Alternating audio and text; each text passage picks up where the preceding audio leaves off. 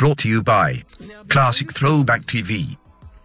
As I was affirming my nasal passages, the judge is looking at me very accusatory-like out of the corner of his beady eyes, thinking that I, mother, am up to something. How dare you? I didn't say a word, and if I were you, I'd leave that alone. You saw me leave the bathroom. You presumed I went in the other room. Yeah, I saw you get up from the chair, go to the bathroom, come back cleaning your nasal passages. Last time you were here, you're right. That means you went out there to get high and came back and did your nasal passages. And the last time you were here, I was eating incredible amounts of food, right? And you were checking my fingers to see if I was smoking weed and having the munchies. Yeah. And that's terrible. And you know what? Because just like folks don't like to, they don't want to let me out of the streets. Yes. And that's probably what fuels some of that nonsense about me, is because folks still see me back in the street.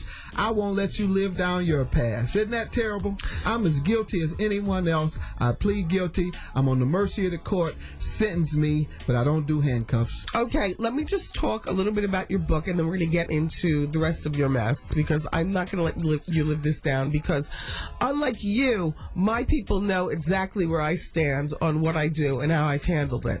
So we're going to get back to you, Judge.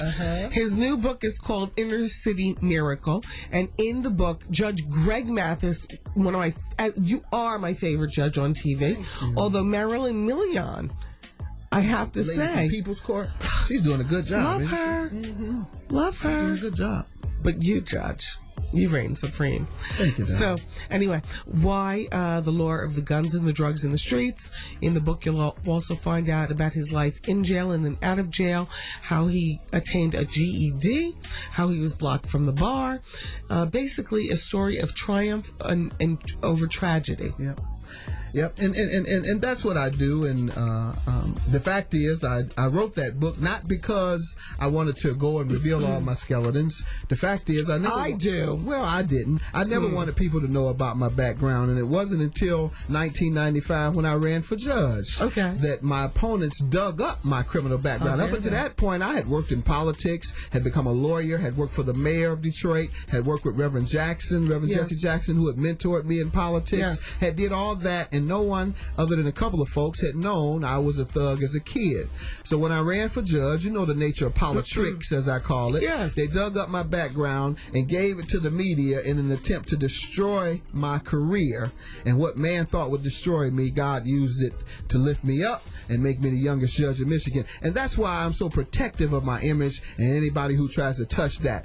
You know, yesterday I was on the Caroline Ray show. This is the woman that replaced Rosie O'Donnell. I know about that show. They asked me to be a street correspondent, but I chose to hold out for this glorious VH1 thing that I'm doing right here in the studio. Very good. All right, to be on the Wendy Williams show. So let me tell you. Let me tell you how folks want to keep me in the street. Let me tell you how they want to keep me in the street.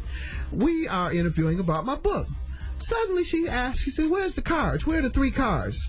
And they bring out 3 cards. I said, "What you want me to do with that?" He said, "We heard you play 3-card Molly. We heard you played that with your wife, and we want you to flip 3-card money." What's wrong with that, Judge? And she pulled out a stack of money, because I'm not a 3-card money flipper. Okay. I am a judge who've overcome all of that. Yeah, so but you don't try to send me back to the hood and have me representing that. I want to represent excellence. I want to represent commitment to overcoming the obstacles in the hood. She pulled out a stack of money. Okay. She pulled out a stack of money and put money down. Okay. I said, "No, we can't gamble on television. Okay. I'm a judge. We can't gamble, period. It's against the law unless we're at a casino." So one, she's taking me back to the street, showing her audience that I was still knew how to, what she presumed, I still knew how to throw and flip the money. Secondly, she was going to have me gamble, break the law on television. A judge, a distinguished judge, by the way, I feel. Yes. And lastly, what happened was when she picked the red card, I showed her. I said, "You know more about the streets than me now. I'm out the streets. Mathis and you in it, because she was right and I was wrong with the 3-card Monte. If I had some cards, I would ask you to do that too. I don't feel as if there's anything wrong with that, Judge, because you know why? Well, look, I want to talk with you because here on this show, whether it's TV or radio, one thing that Wendy Williams does is keep it real with her audience. Now, my audience knows all about me and what I've been through, and what they don't know, I go into explicit details in my book. Now, that might not be true, according to you, about this woman that allegedly you slept with. You allegedly got her pregnant. Listen to let me draw up the skeleton, Judge, and then you fill in the meat. Wendy, I didn't read that part. Now you making that up. Okay, let me draw up. And WBLS about to be sued for defamation. You gonna make some stuff. Okay, up here Judge, you wasn't even alleged. Okay, now that's called defamation. All right. That's called defamation, Wendy. Okay, she did not allege that. All right, well, look. I'll tell you what she alleged, and it wasn't that. All right, you tell me what she alleged, Judge, in all of your anger. I'm not angry. Yes, you are. Yes, you are. I'm not angry. Okay. She said that she had an encounter with me where I was getting high. Doing cocaine. Doing Brought to you by you've been addicted Classic to Throwback TV. Still addicted to based on your nasal passages and all these days you're missing at work. And going in and out of the bathroom right while I'm here in the studio. As I told you, I've never used New York cocaine City, in are my you following life. me? Listen, I've never used cocaine in my life. Okay, well, never in my tell life. me what else she alleged, Judge. She also alleged that I asked her to sleep with my wife. Yes, she did. Yeah. Yes. Right, and so, and if you want to believe that ridiculous nonsense, you feel free to. But and you want to keep fueling it when no one else has even asked me about it. Well, nobody else keeps it real like everyone this. in the media knows that tabloids print trash, but every week that they pay people to come up with you or anyone in this studio can go to a tabloid and tell them, I want to sell you a story on someone, and they'll buy it. Right. And if that's the type of stuff that you fuel on your show, and feel free to. But I don't know what else you want me to tell you. I also got it. I didn't do it. I also got it. I have nothing to do with it. And I don't know the woman, never met her, never used cocaine. Now, let's talk about fueling your stuff. You, on the other hand, have admitted to being addicted to cocaine. Absolutely. Secondly, you continue to show symptoms of your addiction. Okay. Lastly, what are those symptoms? Tell me. These nasal passages you keep coughing up. And I did Afrin. This eternal cold that you continue to have. Yes, that you can't have to come to work because every other week, and now you're even stupid so low as to blame it on your baby, your newborn. How low can you get? That's about as low as you can get, to blame your child for your cocaine addiction. Then, lastly, your bisexual activity. I'm sure your audience want to know about that. I've heard that rumor. I'm sure my husband would love that. Yeah. Oh, he watches? Does he watch when you do it? Yes. Don't you know? No, I don't know. I didn't know you were that low down. Lastly, we can continue with what I heard about all those abortions. Like 8? You had 8 abortions? That's what I heard. That's the rumor. How interesting. Now you want to keep fueling that? Did you write about that in your book? I wrote about abortion in my book. All 8 of them? Yes, I wrote. 8? Ooh, I have an abortion. Goodness. Unlike you, Judge, I'll be smarter about my book. I don't reveal everything for free. People must buy my book to get the information that they need to get. To finance this radio show knowing that you had 8 abortions, a cocaine addict, and a bisexual.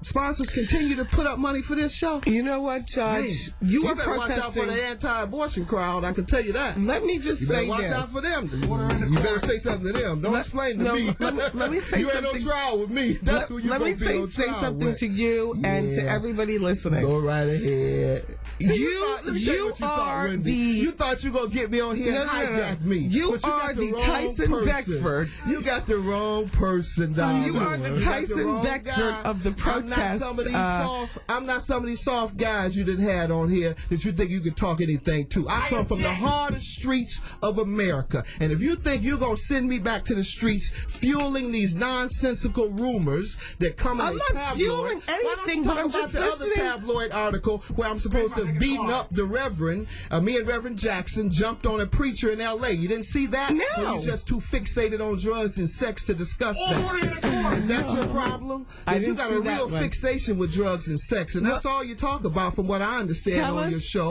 And now we know why you had all those 8 abortions. Out of my courtroom right now. My God, do you have any spirituality in you at all? You need to go to church. What church do you go to? Because you need God in your life. Tell us about the beatdown, and Judge. I'm not mad. Anyone that knows my show know that I don't take any disrespect, or I don't let anybody say anything they want to me without me checking them real strong and real tough. And that's what you're getting today, Wendy. You're getting a real good checking.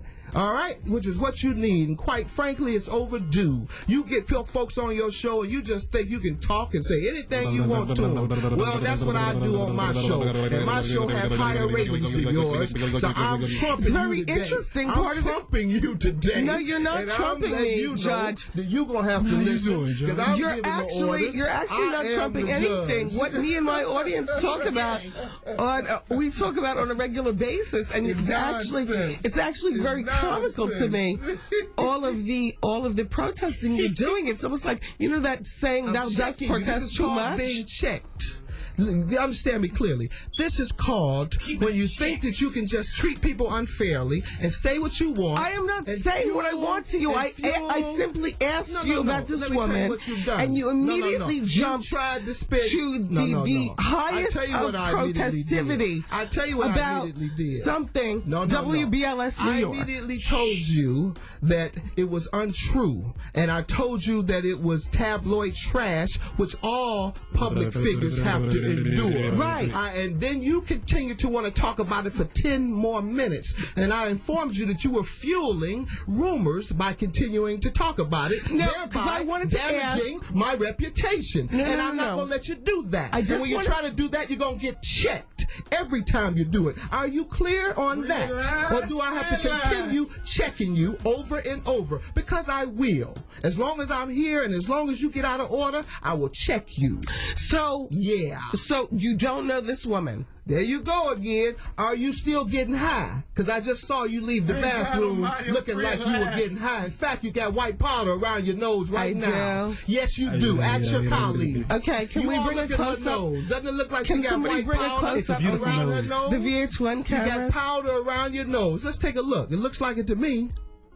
Order in the court. Looks like you got white powder to me around your nose. I don't know whether you still a dope fiend. I need to check you in the rehab and pray for you. Well, you need help, sweetie.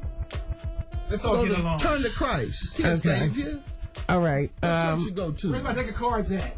You picked the wrong one this time, Wendy. That's all. No, I think I picked the right one, baby. That's right. You want to build your ratings up on me. This is you like, want to build your ratings up on a real star. That's right, baby.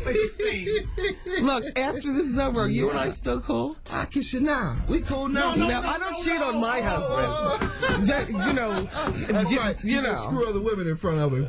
That's what you admitted to a minute ago. Remember? You just said he watches while you screw women. Isn't that what you said on the air? Your listeners heard you. You want to deny it now? Oh, boy. Yeah. It's tough, isn't it? Artie, it's tough dealing with a real one when you're used to dealing with fakes. Okay. It's tough I just dealing need somebody to weigh in on this. Artie, weigh in on exactly what is going on here. Because you're here every day. You know how I deal with my listeners.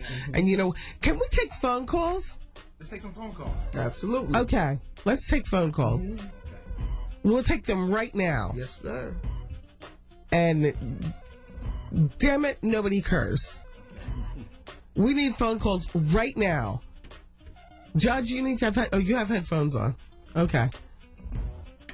Hi, BLS, you're on the air. Hello? Is this the day that Hello? Hello? Hello? Hi. She needs your help. She needs your help. Wendy needs your help. I got you, Wendy. I got you. No, turn your radio down. You're on the radio with me and the Judge Mathis. Oh, okay. All right. Next. Lolo.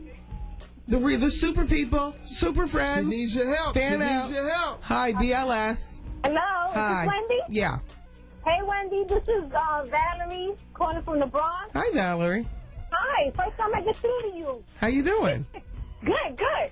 I'm listening to your interview with Judge Mathis. Yeah. What's up with him? He's going off on you. That's right, I sure am, because she's spurring untrue rumors trying to damage my reputation. I am not spurring them, we're dispelling them. No. You've tried to talk about it for 20 minutes. No, yes, you have. We're trying to dispel them. And you did it them. with Chris Rock for 2 hours. Thought I wasn't going to hear about it, and I did. So I couldn't wait to get here to check you to your face.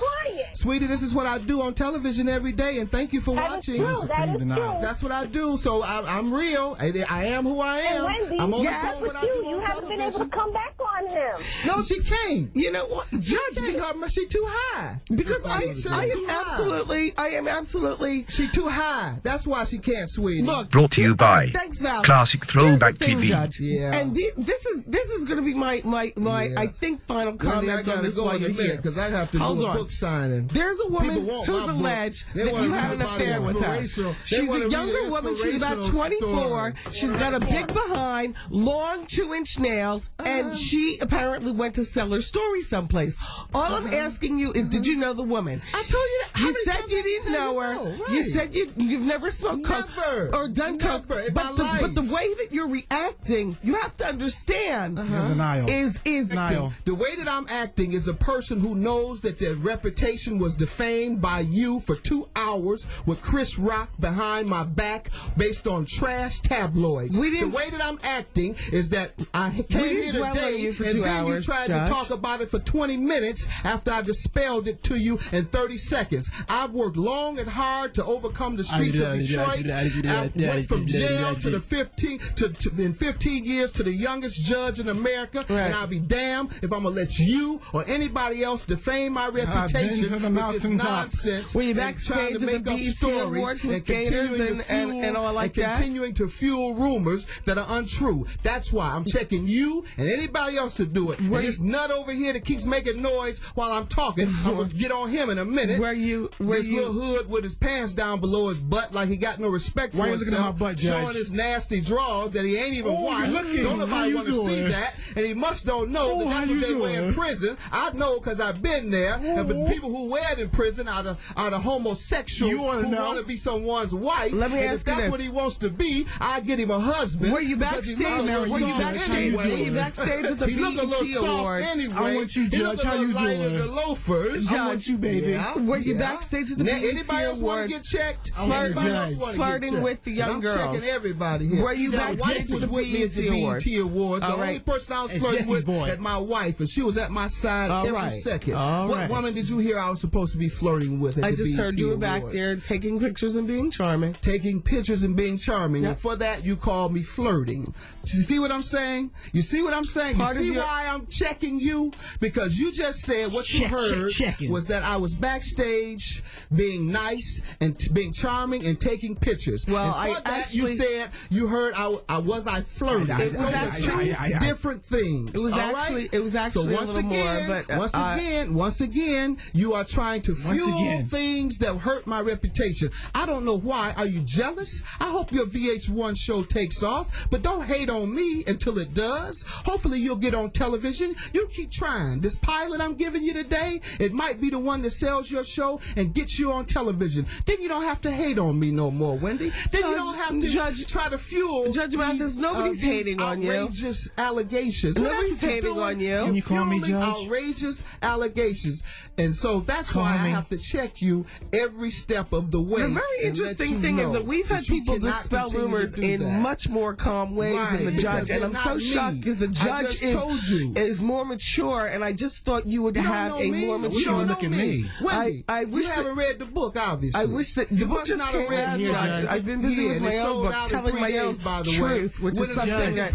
What about us? But you don't know me. That's why you can't. You thought I was concentrating on me. That's why you thought I would be calm while you continue to defame me and damage my reputation. But I would never be calm if anybody tries to do that to me. All right. And they will be checked Judge, over and over and over just like I'm doing you. And since I can't talk anymore because your little homosexual girlfriend over here with his pants down by his butt like he has no respect for himself, keep interrupting, I'm out of here. Judge, Thank please you, call me. and good How luck you on your doing? show. But please stop hating on me. It'll be all right. I love you. Do you need I love you. Do you need some money? I've no, got then you'll my use own it for your thing going cocaine on. habit. Oh, yes, I don't want that's to right. give you the money That's for right. that. Have a good day, sweetie, and take that Judge, I'm bending homosexual over. with you. All right? Bye-bye. There he goes. Bye-bye. Bye-bye, Judge. Are you going to call me, Judge? How you And he doing? cursed. Come here, Judge. Let's play some cards. Homo Judge. You want to know what you all? You can call it what you want. He was fun. I like him. Yeah, he was fun. Yeah, he was fun. The judge protested way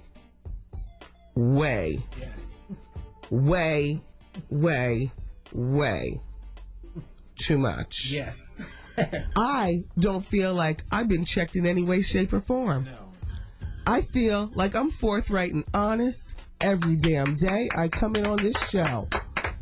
Now, anybody who walks away from this show thinking I'm hooked on whatever, I mean, I don't even think we need to go there, you know, because I got a book to sell, honey, and it's too bad it's over. But this is the taping of my pilot, so perhaps when the show does roll on VH1, you will be able to see how the physical anger, Trevin. I mean, you were only laying on the art. You're a little nutty. Trevin, step up and you be honest and do not kowtow because someone who doesn't know. Yes. Because of the extent of him protesting, I would think that, well, you might have something to hide. Most definitely. Yes. Most definitely. And me? No, I mean, Did I just get rolled over? no, not at all. Because You get a chance to get rolled over. How did you get a word in? Would she edgewise? roll over me? shut up, Art. You shut up. I'm sorry. Trevin, you're the only sane person in the room. Without question, it was way too much for protesting. Okay. All right. Look, everybody. We have more guests scheduled for today. What the hell? What time is it? Time for a break. Time for a break. We are so behind schedule. That was so much fun. No rent. It's Wendy Williams, 107.5 WBLS.